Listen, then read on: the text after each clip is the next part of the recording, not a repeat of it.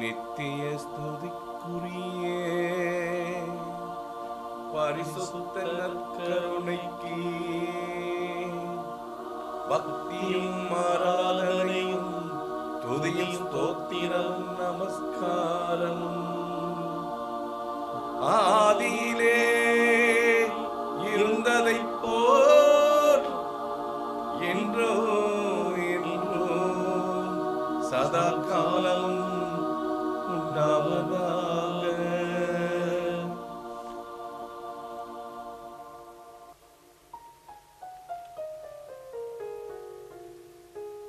நற்கருணை ஆண்டவர்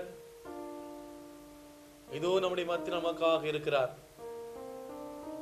வாழ்வு கொடுக்கிற தேவன், ஒவ்வொரு நாளும் நமக்கு வழிகாட்டுகிற தேவன் இதோ நம்ம ஒவ்வொருவரையும் பார்த்து கொண்டிருக்கிறார். இன்று ஏப்ரல் மாதம் 24ஆம் தேதி செவ்வாய்க்கிழமை. இந்த புனிதமான நாளில் தலை தாழ்த்தி நற்கருணை ஆண்டவருக்கு ஆராதனை செலுத்துவோம். அன்பின் தேவ நற்கருணையிலே அழியா புகழோடு வாழ்பவரே என்று சொல்லி நம்முடைய உள்ளத்தின் ஆழத்திலிருந்து தாழ்ந்து பணிந்து ஆராதனை செலுத்தலாமா?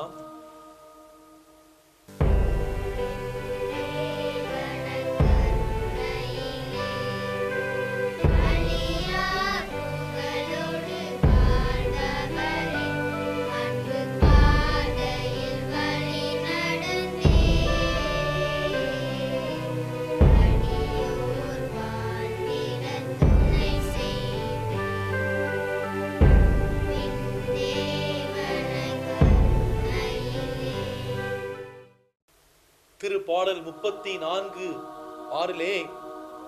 அந்த ஏழை கூவி அழைத்தான், ஆண்டவர் அவருக்கு கண்ணோக்கினார். நம்முடைய உள்ளம்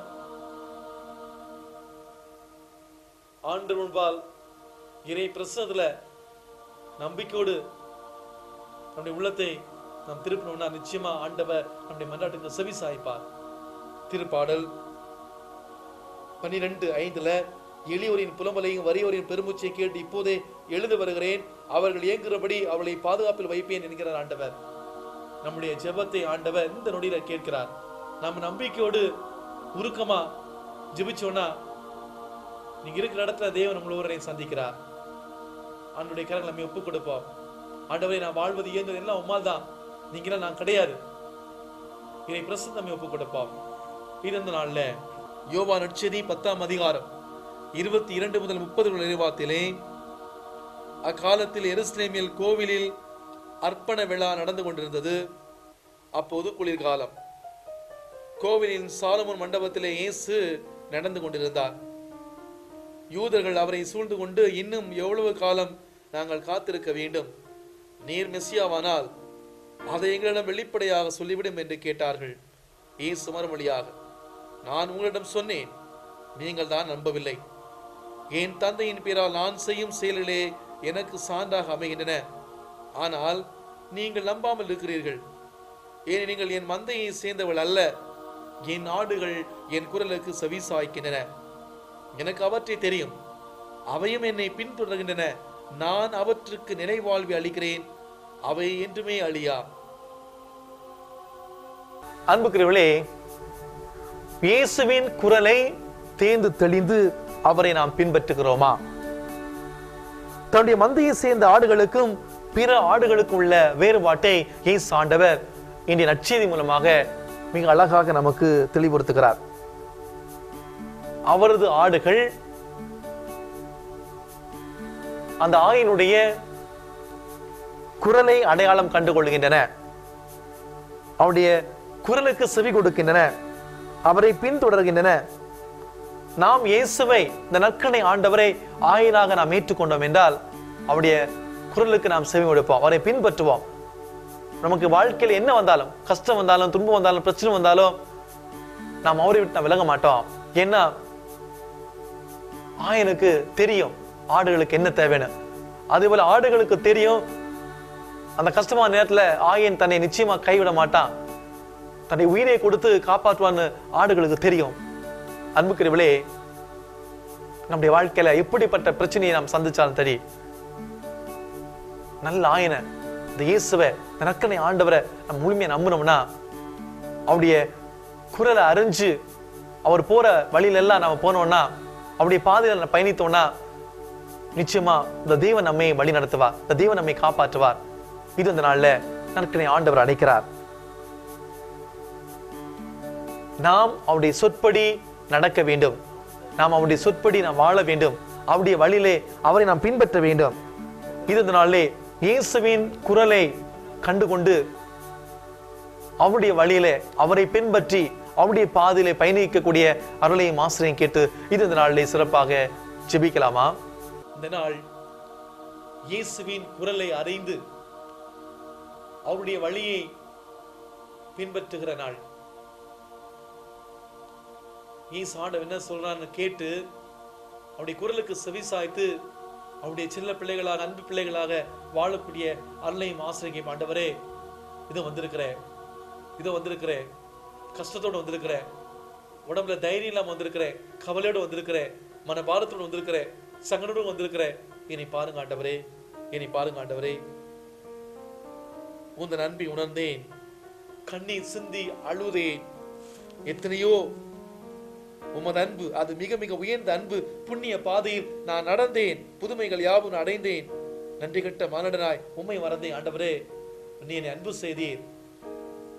இது உம்முடைய குரலை கேட்டு உம்முடைய வழியில் நடக்க வந்திருக்கிறேன். இனி பாருங்க ஆண்டவரே, உம்முடைய பாதையில வழி நடத்துங்க ஆண்டவரே. ஒரு நல்ல ஆயனா, நல்ல தோழனா, நல்ல நண்பனாய், நல்ல தகப்பனாய் என்னை வழி நடத்துங்க ஆண்டவரே. ஜெபிக்கலாமா?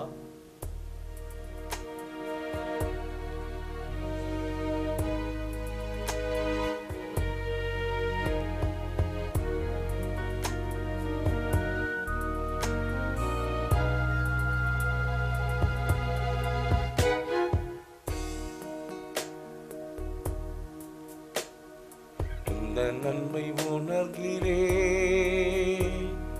கண்ணில் சிந்தி அழுகிறே. இந்த நன்மை உணர்கிறே, கண்ணில் சிந்தி அழுகிறே. எத்தனைய உமது அன்பு, அது மிக மிக உயர்ந்த அன்பு. எத்தனைய உமது அன்பு, அது மிக மிக உயர்ந்த அன்பு. இந்த நன்மை உணர்கிறேன். ஆண்டவரே, சீராக் 11:21 பாவிகளின் செயலை கண்டு வியப்படையாதே, ஆண்டவட நம்பிக்கை கொள், உன்னுடைய உழைப்பிலே நிலைத்திரு, நொடி பொழுதில் ஏழையாக திடீரென்று செல்வாய். ஆண்டவருடைய பார்வையில நாம செல்வரா இருக்கணும்னா ஆண்டவர் பூந்த காரியங்களை செய்யணும் ஆண்டவர் சொல்கிறார். துன்புடைய வேண்டலை தள்ளிவிடாதே, ஏழிடமிருந்து உடைய முகத்தை திருப்பிக் கொள்ளாதே. சீராக் 4:4 வாசிக்கிறோம். அவர் வாரி வழங்கினார்கள், ஏழைக்கு ஈந்தார்கள், அவருடைய நீதி என்று நிலைத்திருக்கும். திருப்பாடல் 112:9 வாசிக்கிறோம். ஆண்டவரே, உம்முடைய மண்ணிலேயே என்னுடைய வாழ்க்கை நான் கொண்டு வாழணும். நீங்க எப்படி ஏழை மக்களுக்கு வழிகாட்டி, அதே போல நான் இந்த சமூகத்துல ஏழை எளிய மக்களுக்கு நான் உதவி செய்யணும், யாரும் இல்லாத உதவி செய்யணும். உம்முடைய குரலை கேட்டு உம்முடைய வழியில உம்முடைய பாதையை நான் பின்பற்றணும், சரியான பாதையை பின்பற்றணும். ஆசீர்வதிங்க ஆண்டவரே, இந்த புண்ணிய பாதை நடக்கக்கூடிய அந்த அருளைய மாசை தாங்க ஆண்டவர் சொல்லி ஜெபிக்கலாமா? புண்ணிய பாதையில் நான் நடந்தேன், புதுமைகள் யாவும் நான் அடைந்தேன். புண்ணிய பாதையில் நான் நடந்தேன், புதுமைகள் யாவையும் நான் அடைந்தேன். நன்றி கெட்ட மானிடனாய் இயேசுவே,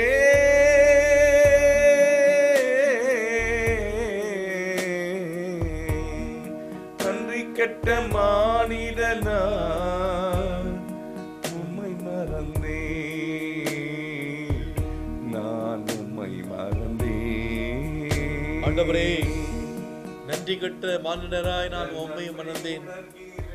நீர் என்னை ஒவ்வொரு நாளும் வழி நடத்துகிறேன். நீர் அன்பு செய்து எல்லாவற்றையும் கொடுத்தீர்.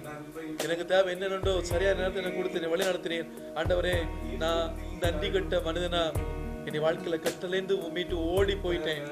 ஆண்டவரே, உம்முடைய குரலை கேட்டு, உம்முடைய குரலை நான் கேட்டு ஒவ்வொரு நாளும் உம்மையும் பின்பற்றணும், உம்முடைய வழியில் நடக்கணும், உம்முடைய பாதை நடக்கணும். ஆசீர்வதிங்க ஆண்டவரே, ஆசீர்வதிங்க ஆண்டவரே. ஆண்டவர், நீர் என்னை ஆசீர்வதிக்கிறீர், நீர் என்னை அன்பு செய்கிறீர். உம்முடைய அன்பு எல்லையற்ற அன்பு, நிரந்தரமான அன்பு. ஆண்டவர், உம்முடைய அன்புல, உம்முடைய குரலை கேட்டு உம்முடைய பாதையில பயணிக்கக்கூடிய அந்த நிலையும் ஆசையை தாங்க ஆண்டவரே.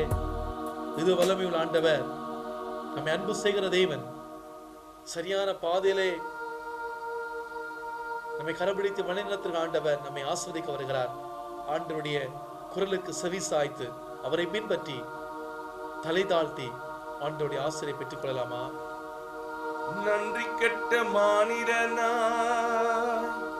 உம்மை மறந்தேன், எத்தனையோ உமதன்பு அது மிக மிக உயர்ந்த அன்பு.